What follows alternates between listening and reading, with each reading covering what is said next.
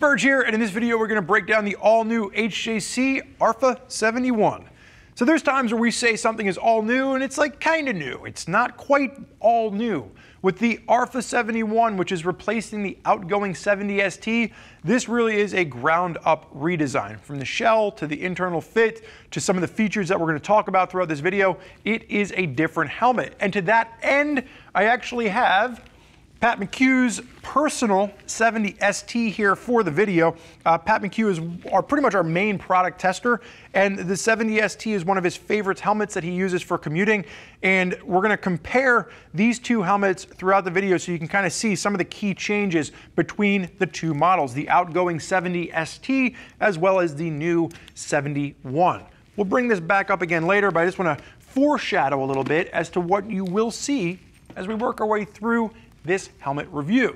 So first and foremost, the price on this has increased. Price is going to start around the $480 mark and go up for there depending on graphics. It's about an $80 increase in price over the previous version. Now, this helmet will still ship for free and we do have our price match guarantee. Sizing has not changed. Extra small up to a 2XL. The one thing to note here is that it was previously just 3 shell sizes. You now have 4 shell sizes, so medium and large get their own dedicated shell. The shell construction itself is a new P.I.M Evo construction that stands for Premium Integrated Matrix. It used to be P.I.M Plus, but really what they did was they changed the carbon fiber and the aramid and the fiberglass mix to make the shell a bit stronger and to just kind of add in a bit more protection to the shell design. Now with that, weight has increased. So it is now 3 pounds, 10 ounces in a large, which is a 4-ounce increase in weight over the previous version. You'll also notice as you're looking at the front of this, it is a much beefier, burlier design down around the chin bar. And some of that additional weight is going to come from the fact you're now going to have the ability to have built-in Bluetooth communication systems right into the helmet. We'll get more into that in just a minute. So from a fitment standpoint, just note that this is a DOT-only helmet. The previous version was DOT and ECE. HJC is not having the helmets coming into America tested for ECE, so it's not going to have that ECE sticker on the back. And the fitment, while it is still intermediate oval around the crown of the head, and that means a little bit longer front to back, a little bit narrow on the side, we find that intermediate oval is the #1 shape that works well for the majority of riders in the American market. Around the side on the bottom, it definitely has more room. So it feels like intermediate oval on the top of the head, around the crown, but as you work your way down to the side, it has more of a round feel in where your cheeks sit. So just something to note, if you have trouble, wearing helmets where you don't have enough room for your, your chipmunky or cheeked folks out there, this is something that does have more room around the side of the head once you get down from the crown.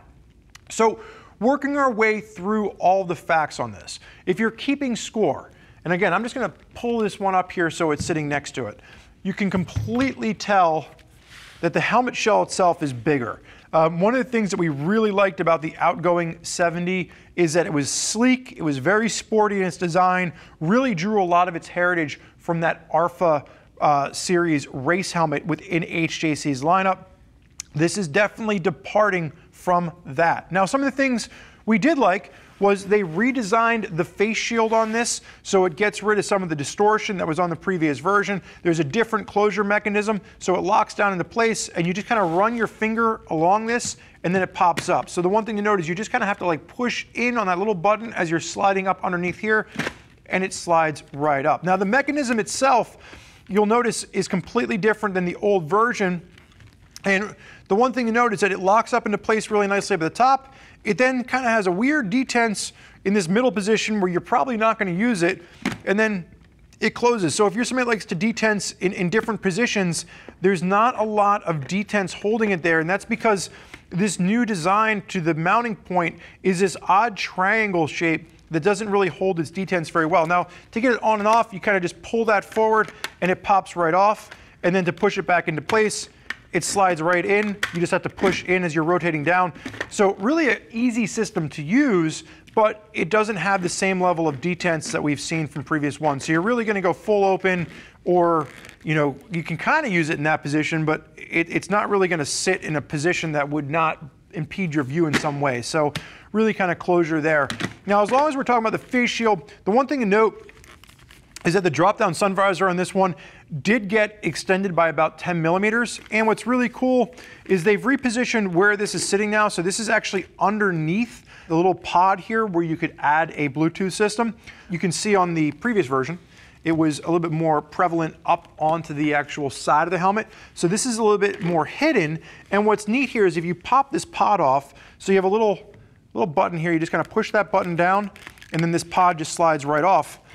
This is actually a really cool feature. So you have this little level right here. So there's 3 different positions. So if you slide the face shield up and then move it down, it changes exactly where the drop-down sun visor comes down. So if you're somebody that always has a problem with the drop-down sun visor poking you in the nose, or it doesn't come down far enough, there's 3 different levels that you can switch to when you're using the drop-down sun visor. So this is the first time that I've ever seen somebody really incorporate this in, and it's a nice little comfort feature to have.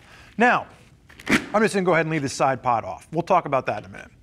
When we're looking at the vents on this, now ignore the bright orange piece of tape that old Mr. McHugh has on the front of this. He drives apparently dead on into the sun, and this is his little version of adding sun protection into his personal helmet. But I wanted to show you this side by side because the previous version does have this big air scoop on the top. However, the new version actually increases that. It's wider and it's taller. Now, using this on the road, tremendous amount of airflow. You can actually feel the air pushing into the top of your noodle, much more so than the previous version. However, this also lifts up and acts as more of a scoop, so you get a little bit more road noise than the previous version. In the way this was designed, this catches more air and you can actually hear it a little bit more than you can with the previous version. So it's a win in the fact that it does increase venting. It's a bit of a loss in the fact that it does increase road noise with that as well. Now, if we're just taking a look at the back, you're going to notice that the vents in the back are now passive vents. So the previous ones, you could activate, open, or close for exhaust vents.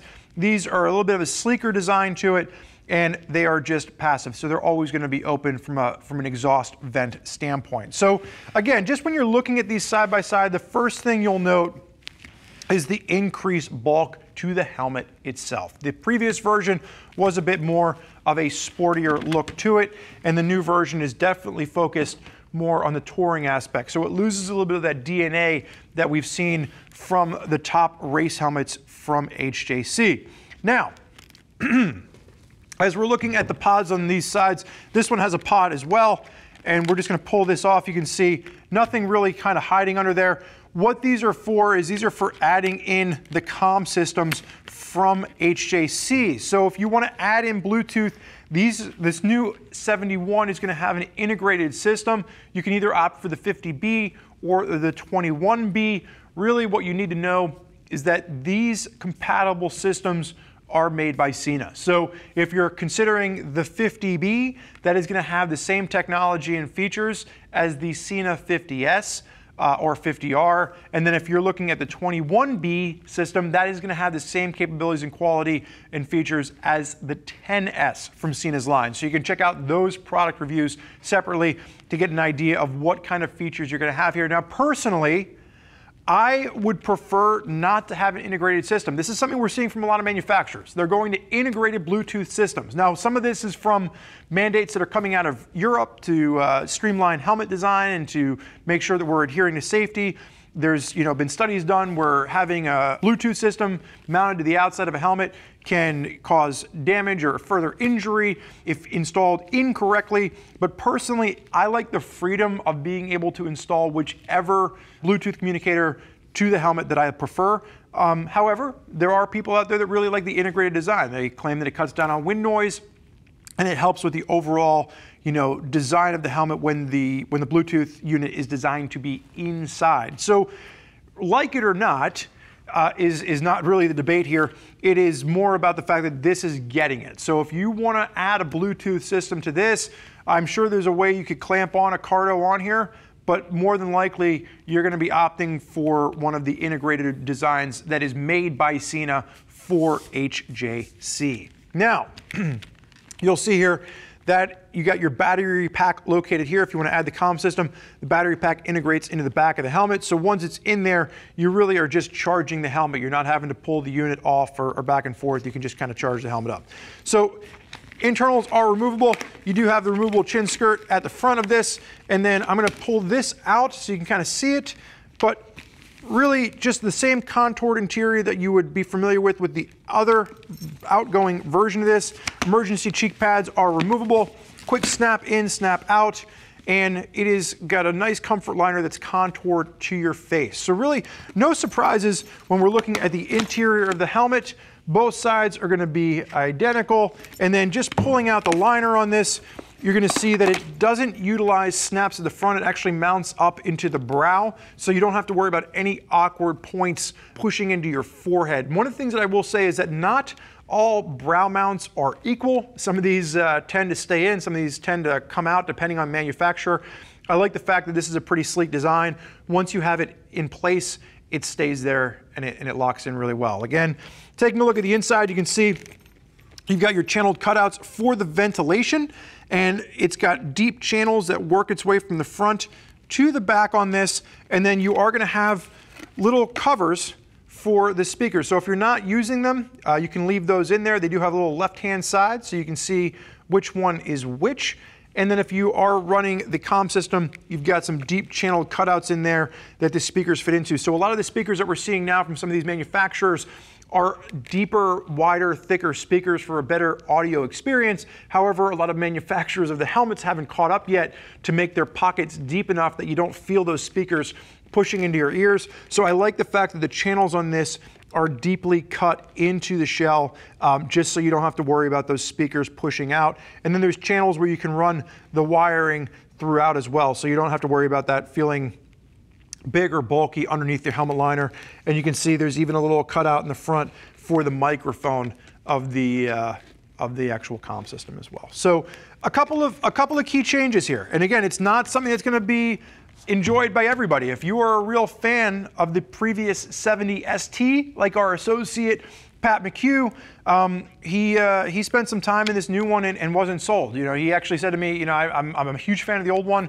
I was actually really looking forward to the update and seeing the direction that HJC took with this. It's not necessarily the helmet that I'll be adding to my collection next. So I think that's something of note for previous owners of the 70 ST, that you really want to make sure you're considering this helmet closely with all the different details that we're seeing here and all the different changes made, versus just going out and saying, well, this is the latest, the greatest, this is the newest version, I'm gonna love it because it's built on the same foundation of the previous one. If anything, it's kind of a foundational redesign from the ground up, starting with the shell, the internal shape, all the technology it's getting, different face shield, different drop-down sun visor.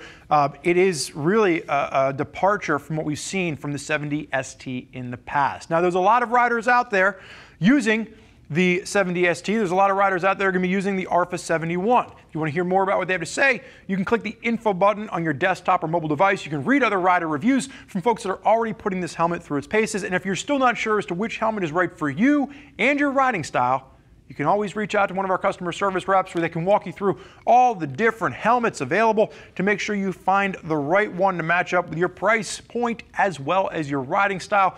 Do keep in mind that we do have the price match guarantee, and this helmet will ship for free. So I want to thank you for joining us today for this look at the HJC RPHA 71. I'm Spurge. Enjoy the ride.